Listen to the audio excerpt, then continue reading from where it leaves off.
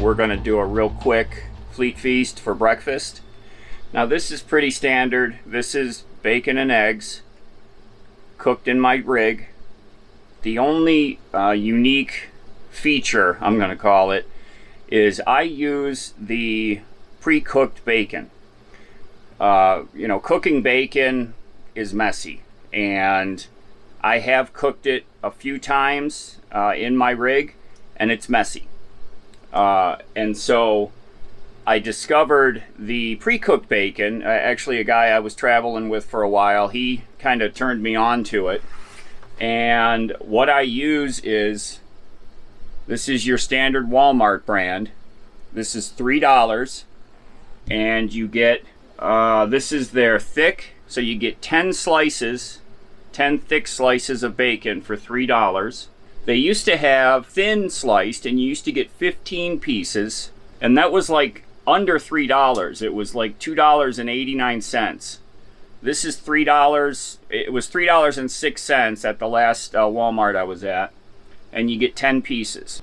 I throw it in the frying pan just to get it sizzling, and then take it out, throw it on a paper plate, and that is just like fresh cooked bacon.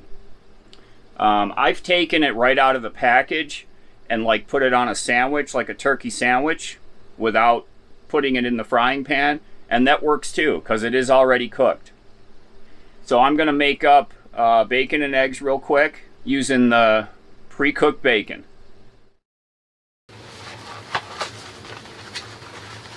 So this comes in a sealed package in here, and that's what you get. You know, it's still got all the bacon fat and all that on it, so when you put it in the frying pan, it starts sizzling up just like you're cooking fresh bacon. This has a little corner separated here that you can use to peel it open. Usually. Yeah, we got it. So they have a piece of wax paper in between the layers here.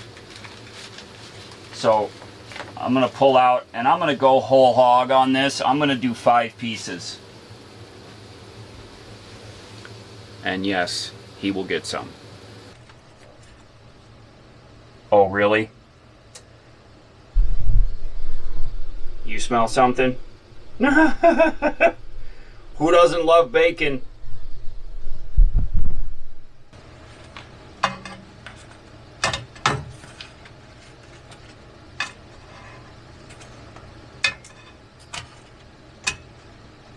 Boy, you want it like that, huh?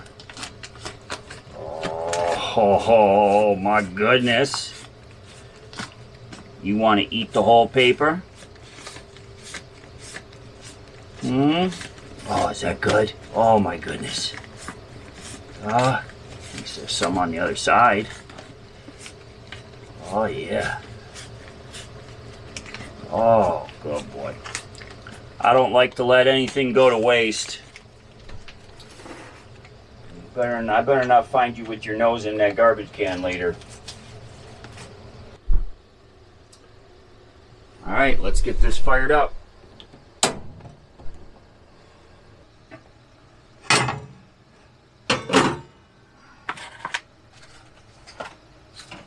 the rest of this thrown back in here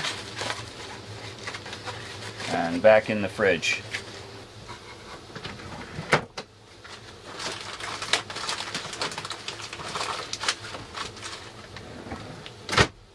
Yes, that's very full.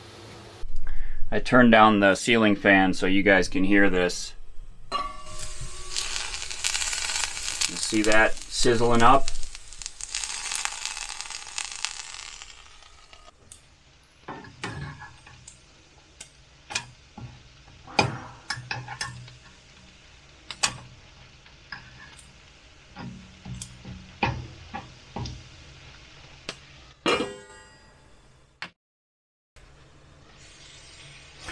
And I'm going to call that done.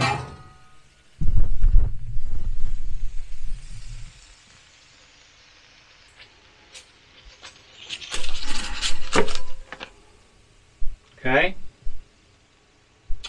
And now I'm going to do sunny side up eggs. That's my favorite.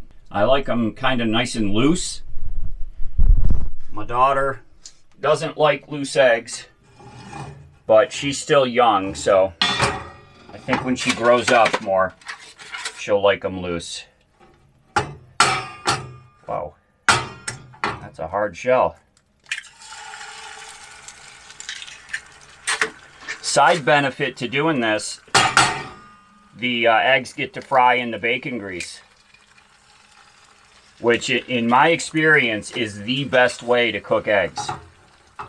Better than butter. There's something about the way they cook and the flavor of cooking the eggs in the bacon grease. Now, if you've cooked sunny side up eggs, you got to put the flame down really low. Oh, oh. Somebody just went and nosed the trash can. All right, let's get these put back in the fridge. Now, I don't know if any of you have experience, but from what I understand, you can actually store eggs not in the refrigerator. Now, I've never done that. It just kind of doesn't seem right, but I've seen people that just store their eggs up in the cupboard, you know, as long as you eat them in a timely manner. Do any of you have experience storing your eggs outside of the refrigerator? Leave a comment for me, because if you say, yeah, it's no problem, then I'll go ahead and do it, because these take up a lot of space. Hey. No. You know better.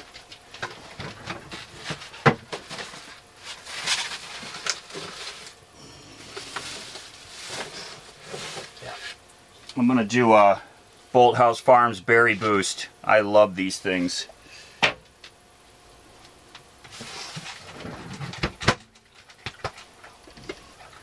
Get some YouTube playing up here. And no, I'm not going to watch my own videos. Maybe we'll watch a little Matt's off-road recovery. I mean, we're right in his neck of the woods. I should go get myself stuck and give him a call.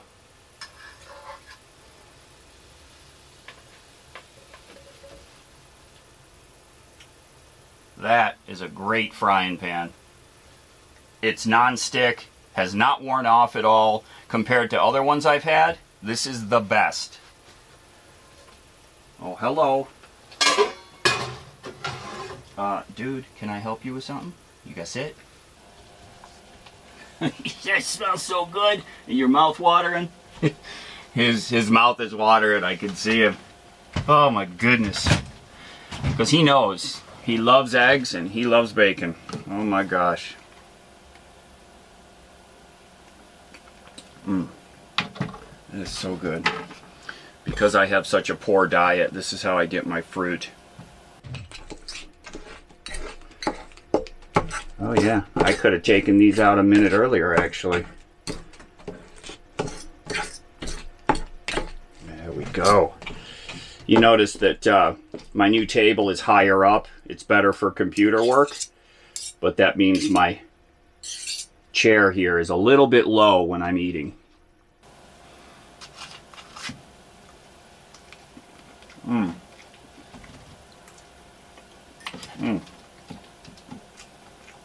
Oh, that's good. I'm not going to be able to talk anymore. Excuse me. I'm going to go ahead and plow down on this. Try the pre-cooked bacon. For cooking in a rig, I think you can't beat it for convenience and no mess.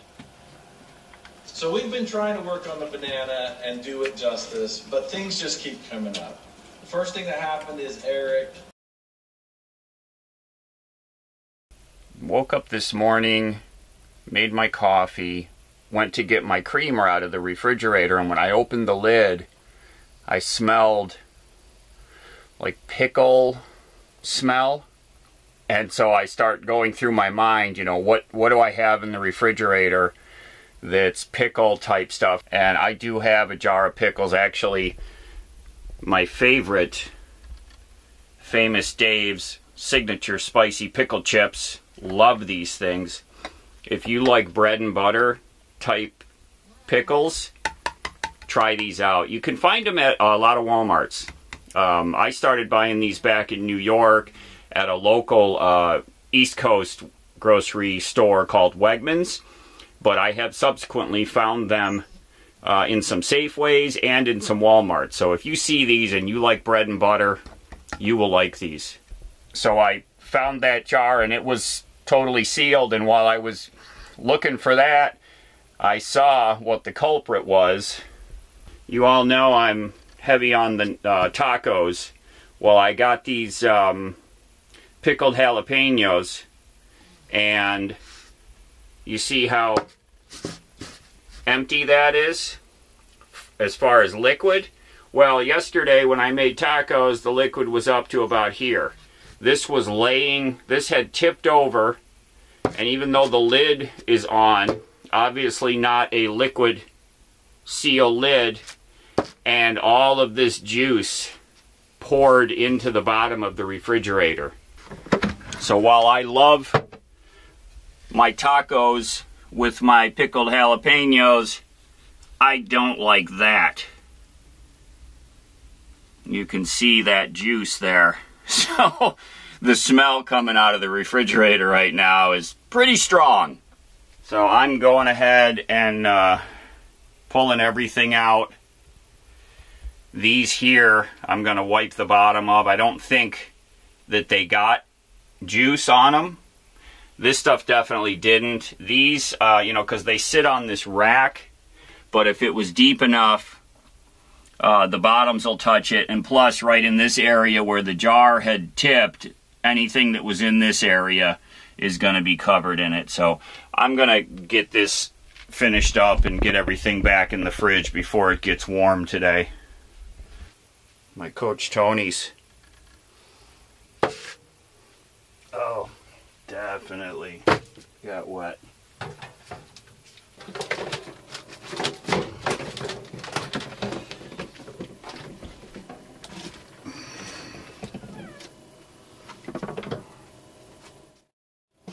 Oh, I got that rinsed off with the outside water jug pretty well. Let's see what we got here. Well, you can see that the truck is slanted forward a little. And then that's the drain plug right there. So what I'll do is sop all this up and then pop that drain plug out, which is the lowest point, and make sure it's all cleaned out. Oh, you don't want that stuff, buddy. Nope. Look out. Ah. The Nomad's favorite tool. Paper towels. Okay, that's much better. Alright, I got some cleaner here. I'm going to try to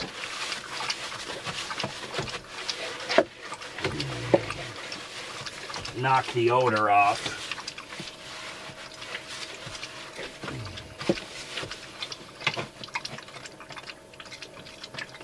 Okay, got that drain plug out. Get it wiped off real good. Nice and wet.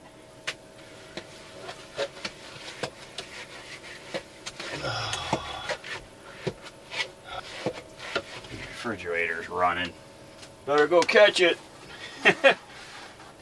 Oh, when I was a kid, I remember making those prank phone calls.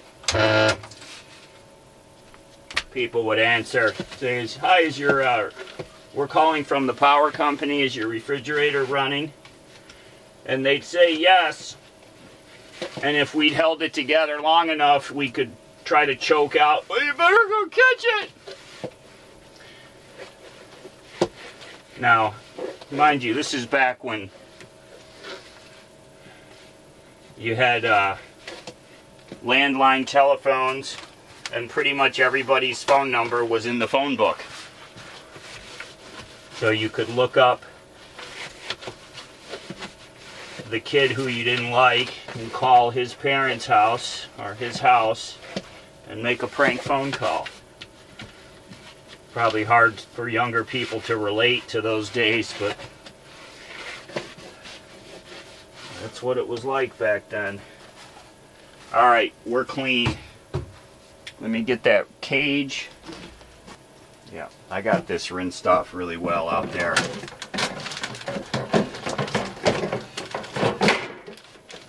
Okay. I'm going to go through a lot of water today. But we've got to run into town in the next couple days to pick up some packages. So I'm not concerned about using up my water.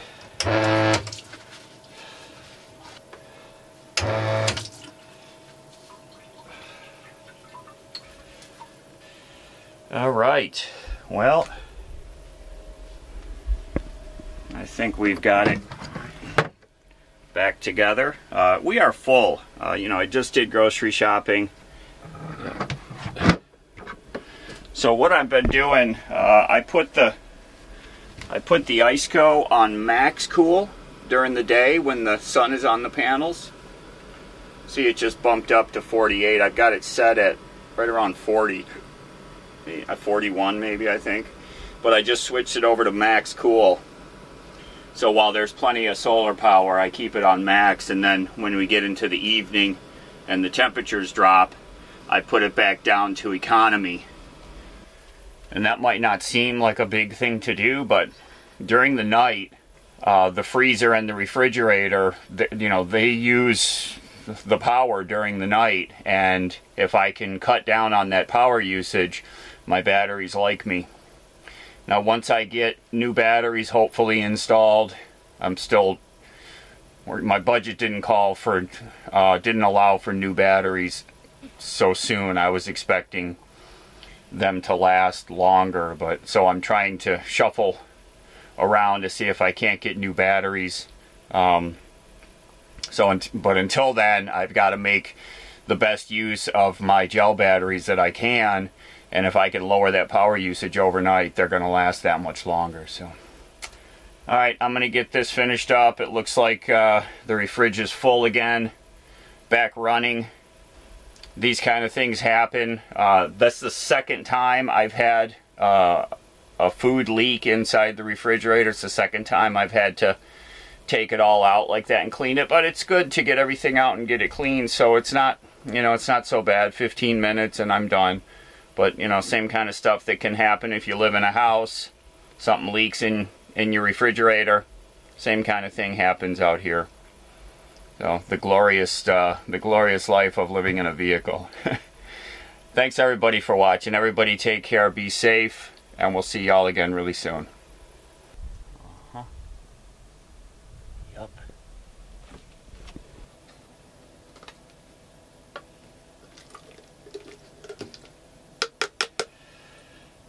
There you go. Alright, hopefully. Gosh, I hope that's... Should I tip it over and make sure it's sealed?